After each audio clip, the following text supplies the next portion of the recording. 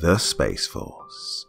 Now, I remember when I recorded the first episode of this series, I quite jokingly mentioned it in the introduction, and with good reason I think, but as this series has gone on, I personally have taken it more seriously, and the subject matter has grown on me immensely, to the point where, in this third episode, I think it might be one of the best things I've ever done. Now, each episode has taken the story from a very different perspective, so they each work as a standalone episode, but nevertheless, if you haven't heard the first two episodes, I do strongly recommend you go back and listen to them before listening to this. Now, without further ado, I think it's time for you all to sit back and relax with your favourite drink, and listen. It can be pretty difficult to decide on the kind of story you want to do sometimes. Well, I hadn't expected the popularity of Slice to grow the way it did. But, well, it did. I was just doing what I'd always done since I was a little girl, getting myself into trouble, getting myself out of it, and in the process acquiring that which I desired. Information. Ever since I could speak, people have been wanting to keep things hidden from me. I suppose it means I'm still childish if I admit that I can't handle being told no, but it's true. Dangle something in front of me so tantalizingly mysterious like that, and you'll soon find me obsessed with it. That's why I started Slice. It was originally just a little blog I wrote on using my old see-through Mac as a teen. I used it as part diary, part national inquiry for my neighborhood. Basically, a lot of people in my hometown who were aware of it became addicted to it. Others, well, let's just say they hated it. Understandably, I guess. But I mean, well, it's their fault for making themselves so interesting, for a lack of a better word. And I guess I'll leave it at that. I'll spare you the boring details of how it led me to the kind of life I wallow in now. One of a contradictory, shut-in by day, extrovert Renaissance woman by night. Does that sound pretentious? It should, because it is.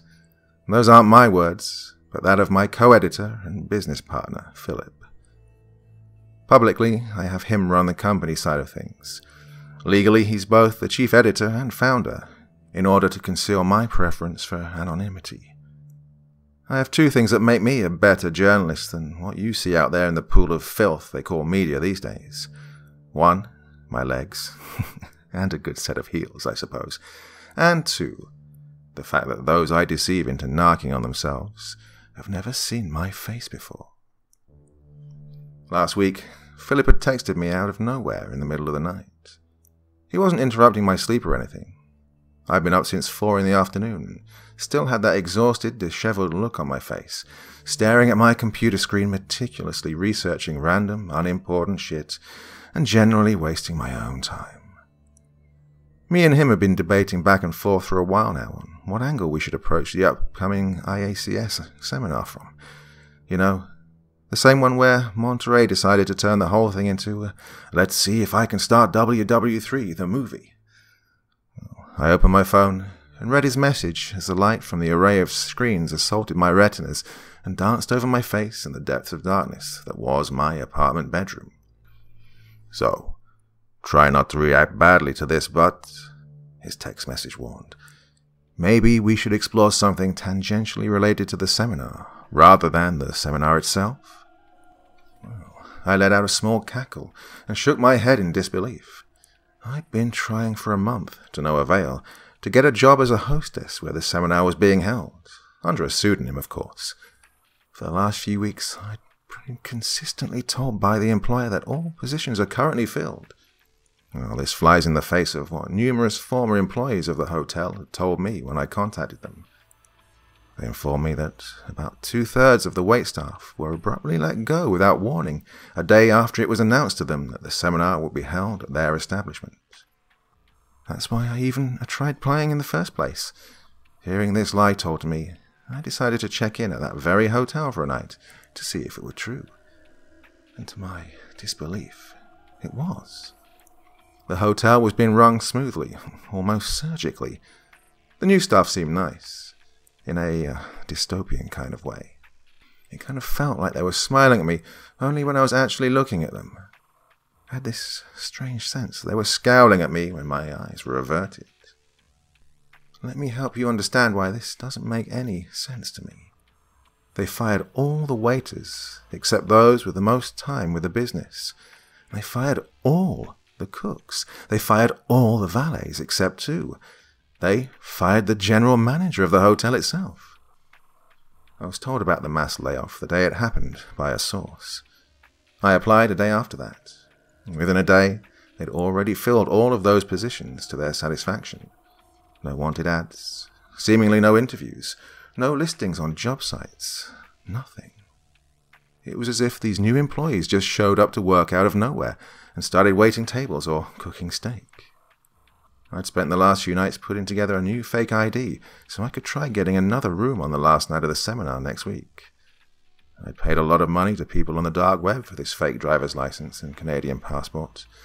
And now Philip was asking me to give up and write about a safe, tangential topic vaguely related to space militarization. I texted him back. Sometimes I cannot freaking believe you. He did that thing when you're texting someone and they're typing this big-ass message, but you don't realize it, and as soon as you've hit send, they hit send, and God, it's really annoying. Philip's still a boomer, you have to realize. He doesn't get technology yet. Or maybe he willfully refuses to understand it like most old people. Either way, his giant wall of text that he sent me tried assuaging my anger. I'm not trying to stop you from pursuing the story you want. I would never do that, Clem. I mean, not anymore. Look, trust me, I learned my lesson with that whole fight we had over you narrating the weekly recaps. But I think I have something better than the seminar itself. I might just have the reason behind the whole hotel staff business. Will you hear me out? I texted him back as I let out a long, frustrated sigh. Fine. What? And then I sent him one more. Oh, and it seriously better be good or I'm blocking your number for a week again. His reply read, I have this guy in Needles, California. Ever heard of it? I told him. No, but it sounds like one of those crappy little towns between Barstow and Vegas that no one ever visits. Philip confirmed in his response. Well, it is one of those crappy little outskirt towns. But that's not the point. There was this whole supposed UFO crash, and some sort of military helicopters came and took it away, and blah, blah, blah. Philip, I am not doing a UFO story, I told him. I know, his message read. That's not the point. There's this conspiracy theorist guy from Nevada. You know, one of those coast-to-coast types. Anyways, he's been telling me he has some sort of bombshell information that connects the Needles crash with your seminar shadiness. I groaned, resigning myself to at least let him tell me. I'm listening. What is it? I asked. A picture appeared on my phone. It was an airliner sitting on a tarmac at dawn, painted lily white with a single red stripe along the fuselage, with no company branding or logos. What's with this airliner? I asked him in my text. Did you know that a Janet Airlines flight arrived at a private airport near Santa Rosa the night before everyone was fired, and offloaded the exact number of people needed to replace everyone? Philip informed me. I was silent for a moment. I looked at the posters on my wall, drenched in neon purple light, taking inventory of what was just said to me. I texted him back one more time. Philip, you know I love you, right? Flash forward to the next day. I tried sleeping off some of my insomnia from 6 to 10 a.m. I tried getting up at 10:15. Not having it. Then I tried 10:45. Again, absolutely not. So I did what I always do when I'm in a bind to meet with a source, and my circadian rhythm isn't cooperating with me. Don't judge. Please, don't judge. Okay, well, I did a line. Yeah, I'm not proud of... Well, you know what? I am proud of it. Look, either way, when a story like this is in front of me, and my insomnia is in the way, I don't have to justify this with you. and I'm not going to. After the white lady had gotten me out of my funk, I finally took a shower, got dressed, and hopped in my car and headed down the road to the Silver State. Philip gave me the guy's address and phone number as I left the Southland. Frank Monterey, I said to myself out loud as I read the text. I pulled over and texted Philip back. Is that really his name? I guess so. No relation, obviously. Just one of those things in life, he said in reply. I continued on my journey northeast along the I-15, passing highway patrolmen, smart cars, and meth lab RVs along the way. Noticing the run-down watering holes filled with cheap signage, set in contrast to flashy, overpriced watering holes with pretentious signage, all posed against the backdrop of the California desert and its Joshua trees. Every now and then, I'd take a peek at the daytime moon piercing through the blue firmament gazing back at me. I wonder how hard it would get to be approved for a visit to Armstrong. I doubt I'd have the money, though. I kept glancing at it, wondering to myself, are you looking at it too, Will? The coke's getting to me at this point, I think. I focused my attention on other things, turning the radio up. Let's see. Talk radio? You simply don't get what you're talking about. Explain to me exactly. It ain't socialism. If it's government, it's socialist. That's why the founding fathers gave us Social Security, to teach us responsibility. No. Pop music? I pressed down on the seek button. The tired, millennial whoop burst through the speakers of my car. People who are 35 pretending to be 15, dressed in neon clothes, reciting their modern chant to their contemporary gods. Nothing. Safe, marketable, inoffensive, nothing. Now, where is this guy's house? I double-checked my GPS. Suddenly, it wasn't working. I hadn't been paying attention to it for a bit, and it was flickering back and forth between my car's position and where my destination was. Doesn't make any difference. I'm near the exit anyway. The satellite radio I was listening to began screwing up as well. I couldn't understand what the lyrics of the song were trying to say anymore. They were verbalizing something, but it was all mushy. I turned it off, as it strangely made me feel drowsy. I don't want to fall asleep at the wheel. I glanced back at the daytime moon again. What is that? I thought to myself. There was this black speck gliding along the rim of Luna's spherical shape. It's not a bug. It can't be an airplane. Well, this is Nevada, I suppose. I'm liable to see a UFO at some point. I turned the view of my eyes back to the road, and finally took my exit. His house was a beat-up RV, not unlike the meth labs on wheels I'd mentioned earlier.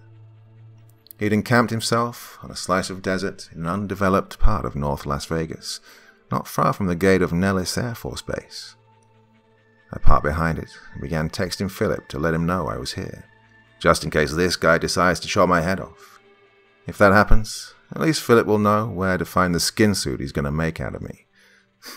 As I hit send, I heard a bang on my windshield, and then a dozen more in quick succession.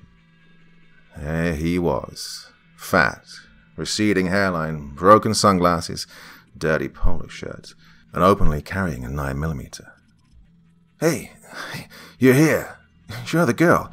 You're the girl from the news people thing. Come on, hurry up. We gotta go. Come on, come on, come on. He screamed at the top of his lungs. I slowly got out, somewhat regretting not bringing my own sidearm with me. And I guess that's why you shouldn't take a hit to wake yourself up in the morning. I felt a sharp edge slightly press into my chest as I stood up out of my car seat. Good, I thought. At least I have my knife with me. Hidden in the one place he hopefully won't try to grope. I stuck my hand out to shake his as the guard door shut. Oh, nice to... He manhandled it like a maniac before I could finish. Yeah, great. We really gotta go, Dollface. They're gonna be here any minute, he spouted off. Who? I asked. Oh, Air Force Special Activities Center. Illuminati Enforced Bureau. Really high-level dinosauroids. Far higher-level lizard people than even the governor, he shouted as he got into his RV's driver's seat and started the engine. Or attempted to, several times. I was silent, dumbstruck. "You're Frank Monterey, right?" I asked him. "Shh, don't say it out loud. Have you even run an evasion and recovery op like this before?" "Quite clearly not," he shouted. The engine fully turned over and breathed life into the vehicle. "I have no idea what you're talking about," I said as I reluctantly climbed into the passenger side. I texted Philip real quick to tell him that I hated him now. As the man shifted into drive, I looked behind me into the interior of the RV.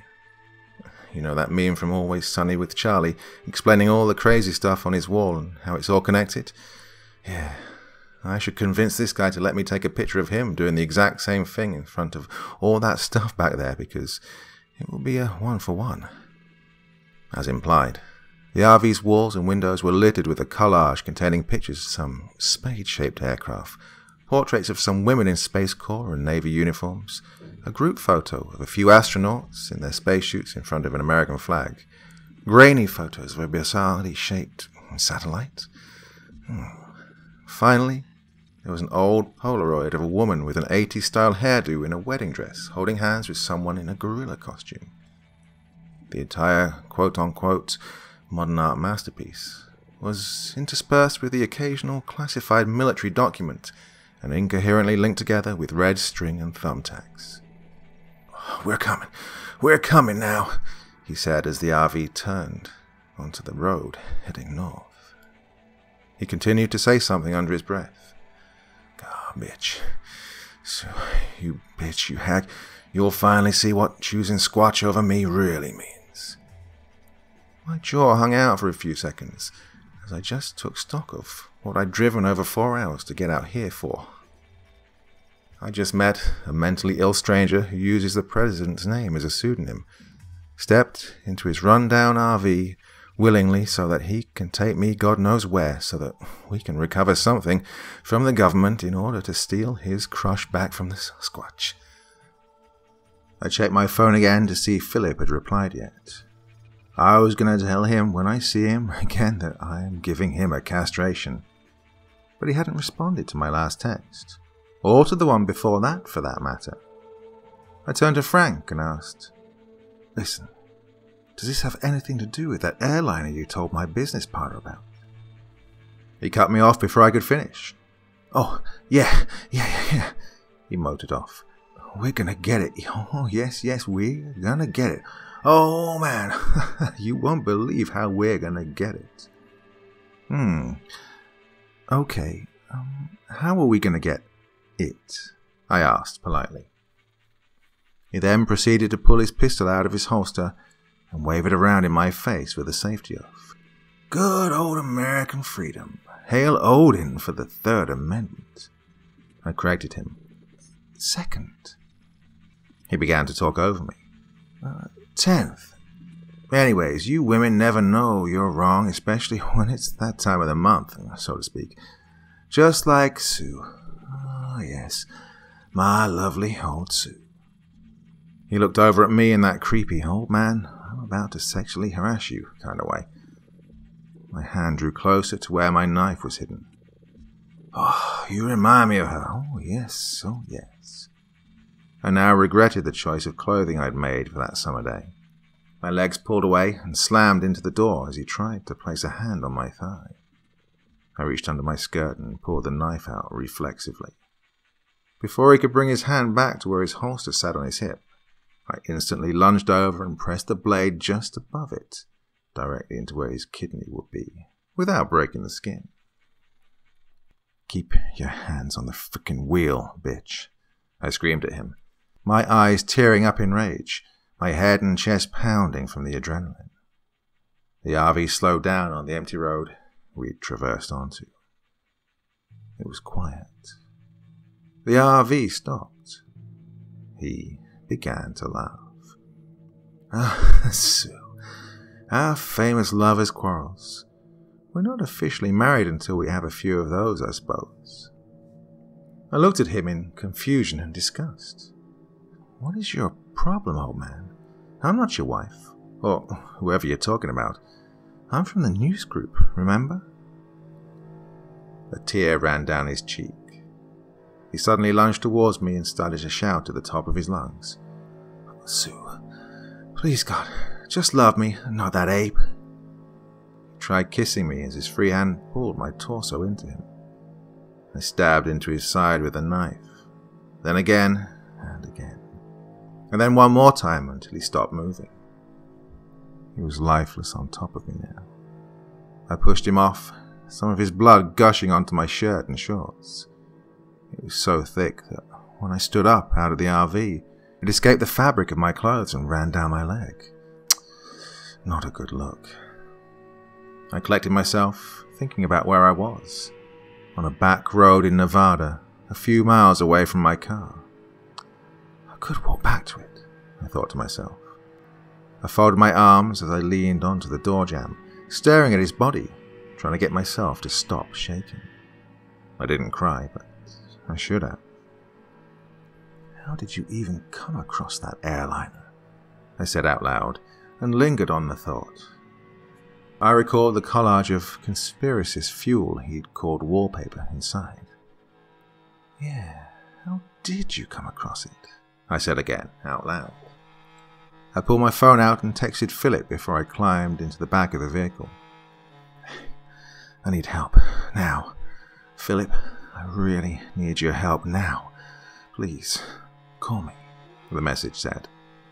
I started rummaging around, all of his stuff inside. There was a strange version of the American flag draped on a small plastic table. It was white with blue stars and vertical stripes. It looked familiar, but I couldn't place my finger on it at the time. I looked underneath, finding a printout of a map. It showed a route from northern Las Vegas to Needles to Santa Rosa, California, and back. Did he actually go there? Did he take the picture himself? How did he know it would be there? I put it down and turned my attention to all the stuff on his wall. Who were these military women? Who were these astronauts? I unpinned the photo of the spade-shaped airplane from the wall and studied it. After a while, glancing up to the grainy picture of the strange object and letting it catch my attention, I pulled it down. It was shaped like... How can I describe this? It's like I'm looking at a 3D image without 3D glasses. I pulled down some of the documents, beginning to think this may have actually been worth it. Well, kind of. If the red string was anything to go by, the document I was looking for right now had something to do with the uniformed young woman with the glasses. It was a transfer order of some sort from a few years ago. I'm not sure what the military would call it. It basically said this woman was to be released from the Air Force so that she may become a member of Monterey's new Space Corps. It said that she was to be promoted from first lieutenant to captain in doing so. It said her parent organization at the time was an intelligence squadron. Next to that, it listed her weight and height. And next to that, her social security number. Next to that, her last, then, first name.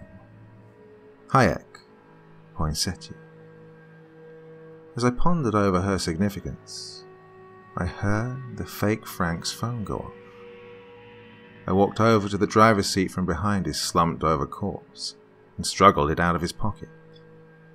It was a text from someone named Will, which forced the image of the Will I know to the front of my mind, making me zone out. Another notification sound snapped me out of it. Where are you? They're almost here. This is the last chance for the We the People revolution. If we miss this window, I state this emphatically as Will Williamson, individual, sovereign, citizen of the Republic of Nevada, independent and sovereign, electronically notarized, documented permanently, in the year of our Lord in accordance with common law and not admiralty law. After reading that bit of nonsense, I went and scrolled up into the conversation they'd had over messaging and found the map coordinates of the destination fake Frank was supposed to meet him at before I'd stabbed him to death.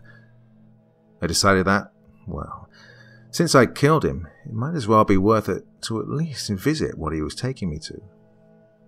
I collected everything off the wall and the table, save for the flag, and piled it together. I'd laid them on the passenger seat, got out and went around to the driver's side. I pulled his fat, smelly, stiff body out of its place with all my strength, nearly pulling my back out in the process. After he fell onto the asphalt of the road, I leaned over and removed his pistol from his holster.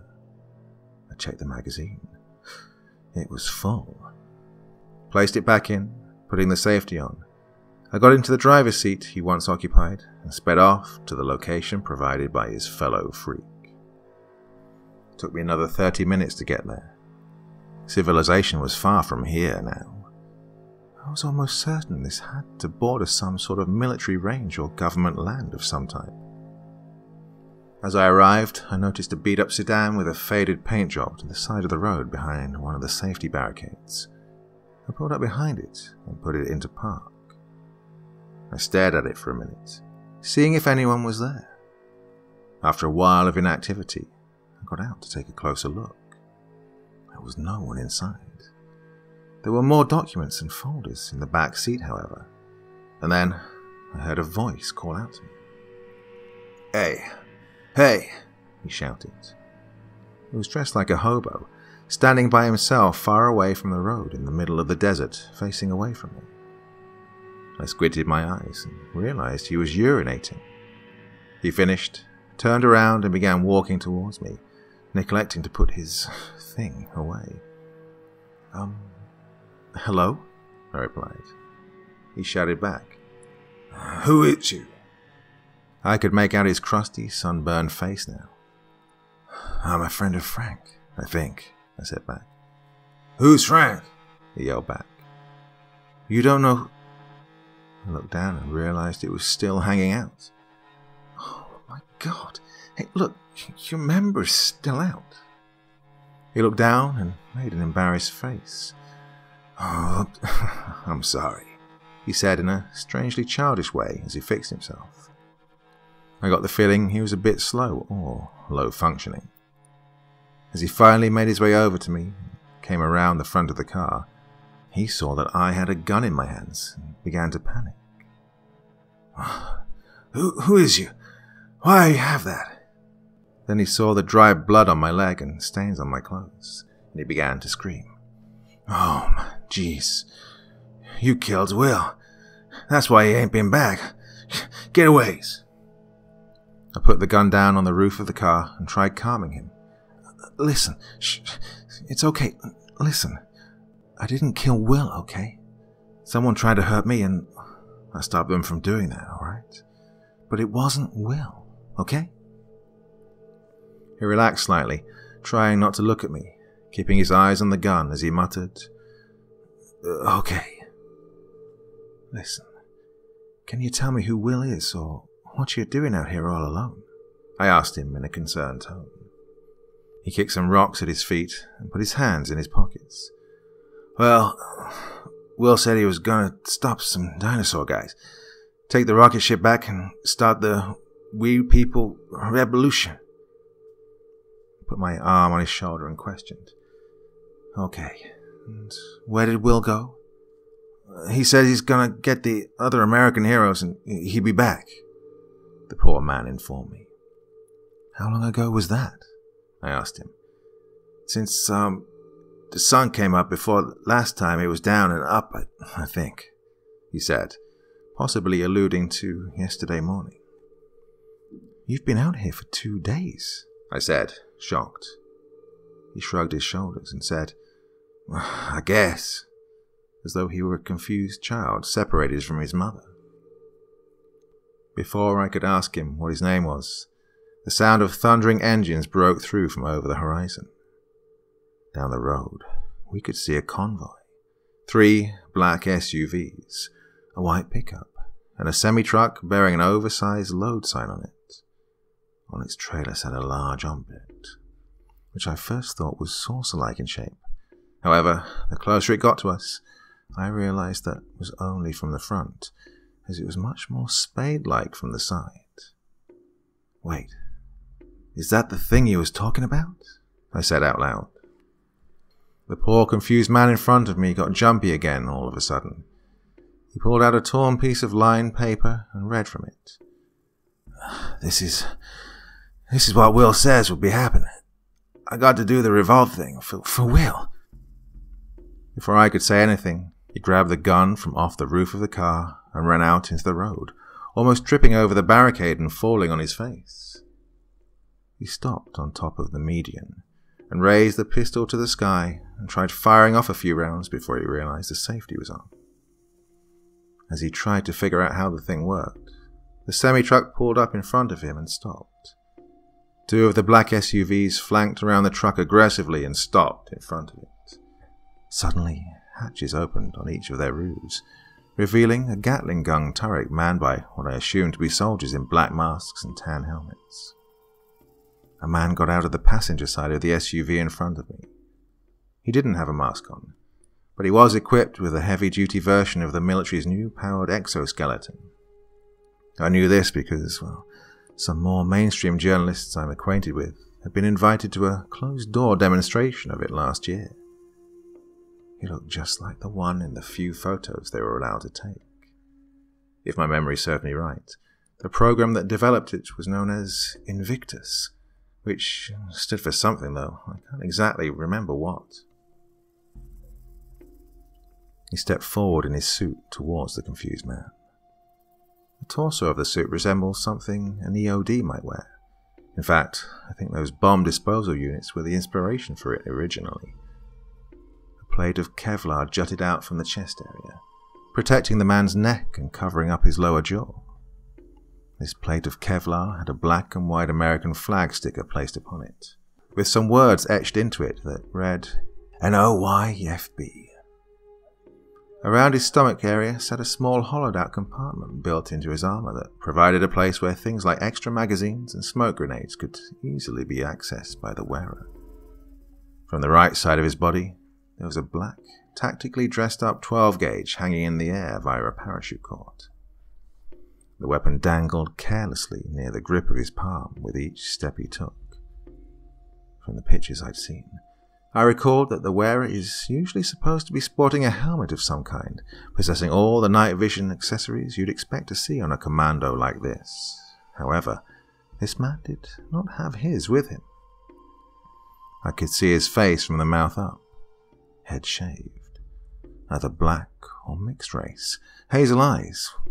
It sounds cliché, but he had a prominent scar running down from his temple to the corner of his mouth. He stopped about 6 or so feet in front of him. His right hand became itchy, the servos in his exoskeleton girding his arm quietly, revving up and down as if they were imps begging their master to let them slaughter something. One of the men on the turrets called out to my confused acquaintance, "Move or be moved." I could tell the poor guy had a lump in his throat at this point. He tried reading from the piece of paper he had, gun still in hand.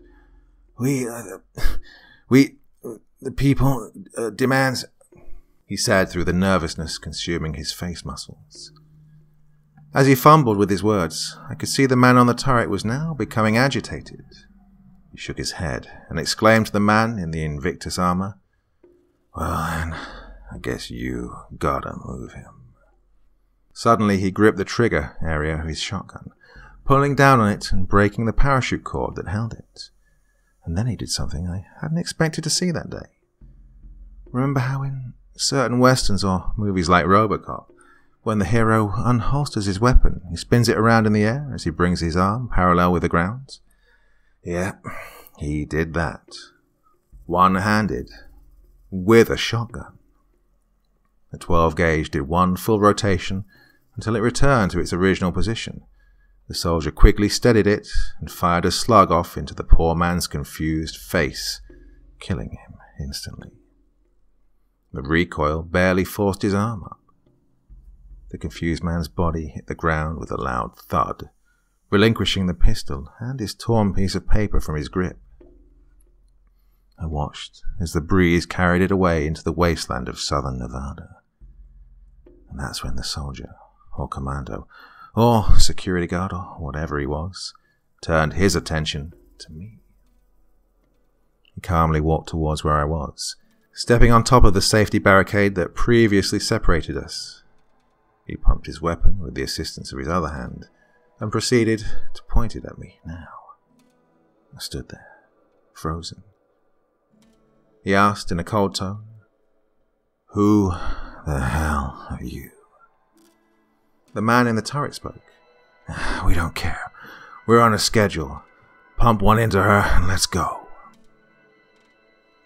I tried bargaining with them for my life. "Hey, listen," I said in a smooth... "Oh, fuck off," I said in a soothing, somewhat sexual tone, in an attempt to put their guard down. I then messed it up with, "Please," as my voice cracked out of fear. I tried seeming cute and aroused to them.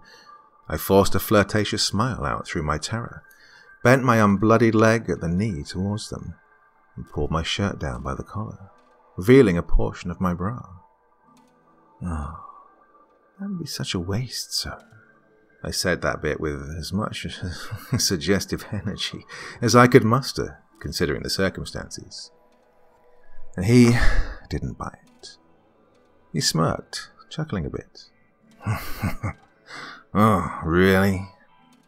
I nodded as my breath became shorter. Uh-huh, I said nervously, still smiling like an idiot.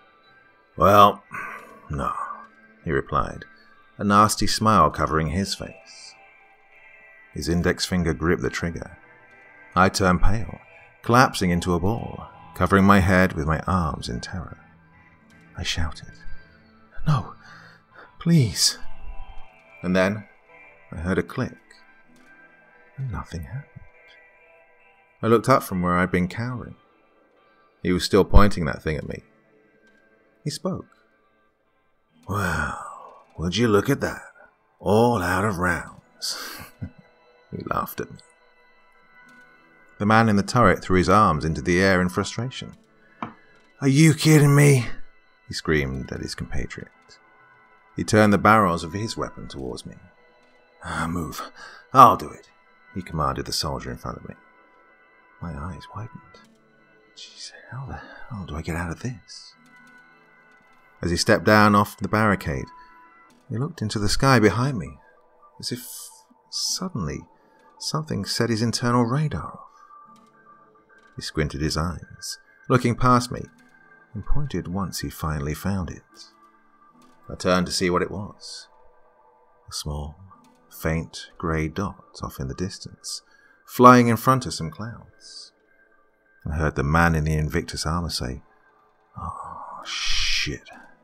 They've been following us." He yelled at the man in the turret, "I told you not to stop." And suddenly, they were all in a panic. They retracted their turrets back into their SUVs, the soldier running back over to the one he got out of and slamming the door as he got back in. The semi-truck started its engine back up, and the convoy sped off, leaving me to be showered by the dust they kicked up. The semi flattened the dead man, still laying there like roadkill as it escaped. I stared as they disappeared down the road. I pinched myself just to make sure I hadn't dreamt that part.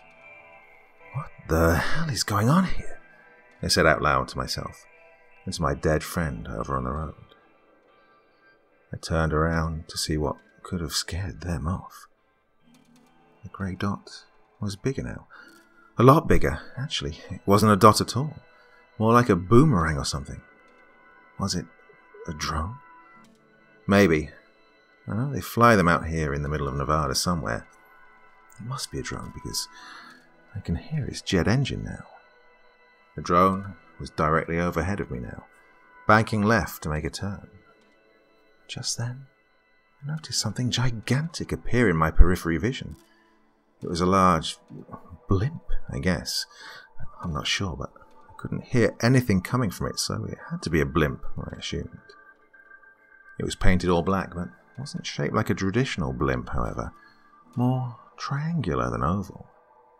It emerged from inside a massive nimbus cloud, where I assumed it must have been hiding all this time.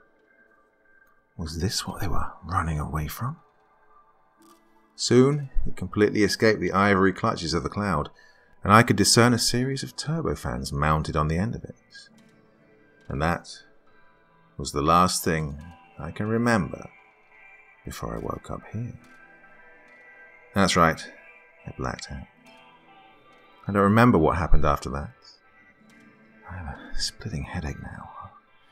Probably from all the adrenaline and fear of that day, but also probably from whatever drug was used to knock me out.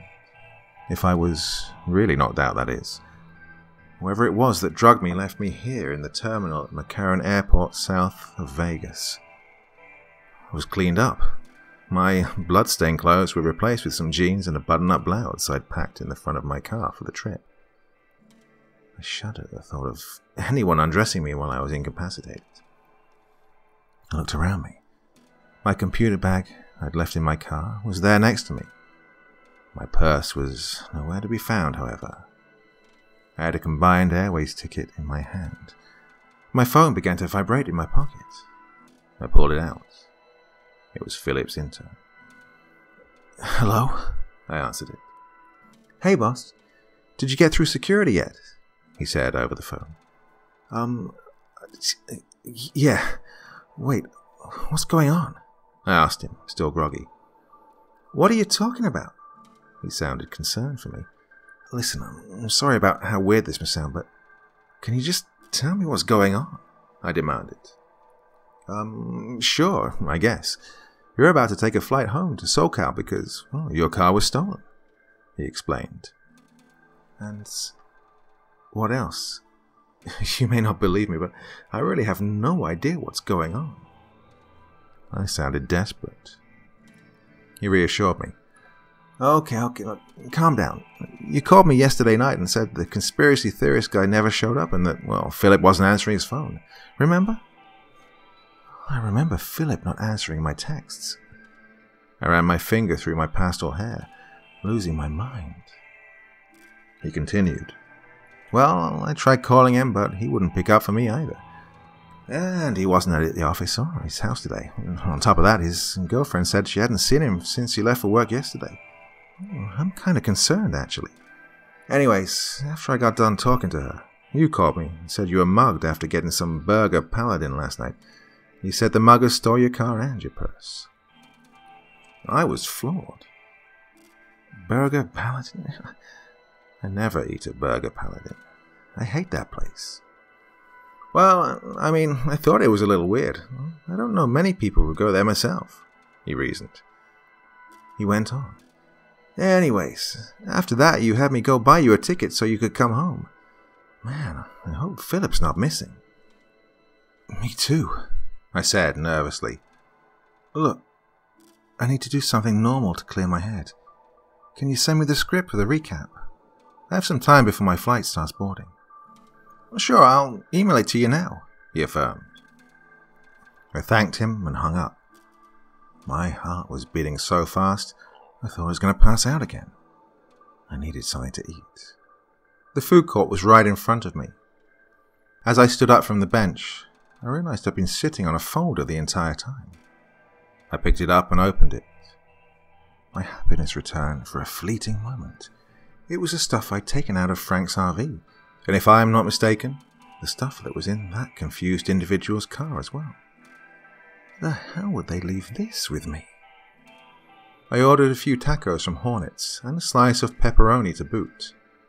I sat down at the table and collected myself, opening my laptop as I crunched into the shell.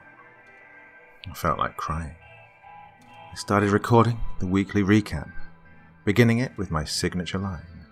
"This is Slice. This is your week. This is the world's week." Didn't take me long to finish it. They're not that extensive usually. Never lasting more than 5 minutes. Things weren't looking too good in the world. A bunch of people were taken hostage in the Indian Ocean. The government was fighting itself instead of solving it. The IACS seminar had ended earlier than expected because of Monterey's announcement. The Chinese were telling the world they're prepared to wallop the US in space if they tried anything. I suppose the Space Corps, if it works as advertised, will solve the problem it created. I lingered on that thought. Space Corps. Who was it that I know in the Space Corps? That's right, that Captain Hayek woman. I reopened the documents I had with me. I went over her transfer papers again. I found another document detailing her assignment to the Air Force Special Activities Center after she joined the Space Corps. Now, didn't fake Frank mention something about that? I studied the files of these other two women, both enlisted. One who was transferred from the Air Force into the Corps, the other from the Navy. Horace, Jessica, Gregory, Amanda. Miss Horace was promoted from a technical sergeant in the Air Force to Space Systems Sergeant when she switched. Miss Gregory's transfer hasn't happened yet, but is scheduled for this upcoming week. What do these people do? What's their job? I searched for their unit's name on the internet. Interestingly enough, I came by a thread on a dormant BBS forum from the early 2000s. The author of the thread claimed that the AFSAC were the originators of the Men in Black urban legend going all the way back to the 50s. I almost screamed in fright in the middle of the food court as I read the poster's username. Frank Monterey. It can't be. I quickly dove back into the documents splayed out in front of me. All of this was crazy. After action reports of AFSAC monitoring the daily routines of NASA astronauts, commanders' authorizations for invasions of privacy, including the taping of the astronauts' phone calls, breaking into their homes and installing spyware onto their electronics. A request asking for enough AFSAC agents to replace the wait staff at the hotel I tried getting a job at. Details of the government's dissatisfaction with his Black Star program. The aircraft I'd seen all those pictures of. One document calling it the XOV. And then this thing. This object. What the hell is it? It creeps me out to look at it for too long. There were additional photos of a damaged Chinese spacecraft. These labelled inadvertent shootdown. Wait a minute. Shootdown? I double-checked to make sure where exactly this space plane was when it was shot at. I recognized the unfinished habitats behind it. Everyone in the United States had seen those paraded around by Hood Fisher in a bunch of different soft drink and fast food commercials throughout the year. It was New America, the future space colony. But that doesn't make any sense. I checked and rechecked the script I'd been sent for the weekly recap. Last paragraph.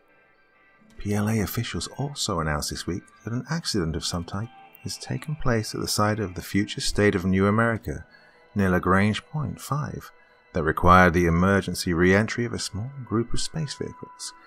No further elaboration on the details of this event has been given at this time. I sat back in my chair and took stock of what the evidence was telling me. We shot at the Chinese in space. Just after the president announced to the world that we would no longer accept the presence of anyone else's military in said space. Now, the Chinese are covering it up, after threatening the president right back. I looked down and let my hair drape over my face as I rubbed my forehead, trying to mull this over. The headache was still getting to me. I resolved to get something more than just what I had in front of me. I sent Philip's intern my finished recording of the recap and asked him to file a FOIA request about this shootdown near New America. As I hit the send button on the email, I heard an airplane taxiing outside the window in front of me in the food court. A Janet flight. That's not funny. That's really not funny. God, you're what started all this. I watched as it approached the runway and began to take off. All I could think about was how much I hated this airliner, how much I hated not knowing why the Chinese were covering up the shootdown, how much I hated that man I killed, and how much I hated myself for killing him. I thought about how much Will would hate me. I picked up the picture of the damaged spaceplane once more. It can't be, I said under my breath. Oh, but it can be, I heard a voice say. I looked up as a balding, old white guy in a dress shirt and sunglasses sat down in front of me, closing my laptop as he did so. Oh, excuse me, asshole, I said indignantly. Who the hell are you? Well, my dear Clementine. Clementine Forrester, that is. I'm a snake person, or a lizard, I guess. He revealed my own name to me as he laughed in my face. I watched two cops in plain clothes sit down on the table behind him, seemingly not paying any attention to us. My heart began to pound again. I was silent for a few seconds. How do you know that? How do you know my name? I asked. He expounded. Well, I mean, how couldn't I know? I'm the one who sold that passport to you after all. In fact, I'm the one that set you up with Frank Monterey. And I'm the one that gave him all that shit you've been blowing your mind with for the past few minutes. And to top it all off, I'm the one who's going to get you on board one of those Janet flights so you can do some personal journalism for me. I narrowed my eyes and steeled my resolve. Tell me exactly why I would do a freaking thing for your ass. He cackled as he stole my slice of pizza, taking a bite of it. He swallowed and threw it back down onto my plate, leaning in as he rubbed his hands together and explained. Well, my dear, because I'm the only one who can get your business partner out of the proverbial and literal hole he's in. A shiver ran down my back. You didn't think you could just aid and abet a known national security threat like yourself and get away with it, did you? He asked me. Well, at least I have my story now, I thought to myself.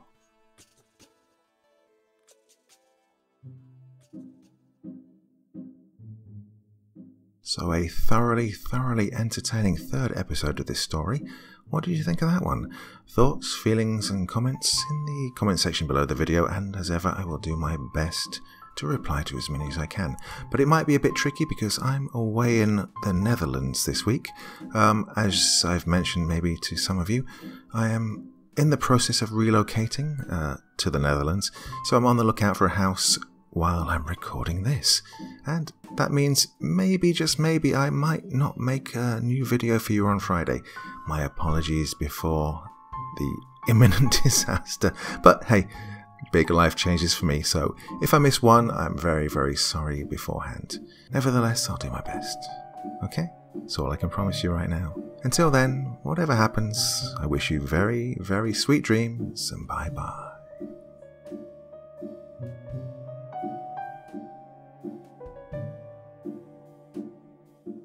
Thank you so much for choosing to spend your time listening to me. Now, if you enjoyed the Dr. Creepen experience, then come find me on Facebook. Come chat with me on Twitter. Listen to the background music and download it if you like on SoundCloud. Drop by the store, pick up a t-shirt. And, importantly, if you've got a story you'd like me to read, send it to Dr. Creepen's Vault, the subreddit I set up so that I could read your stories. Now, looking forward to seeing you all again real soon. So, come check me out, okay?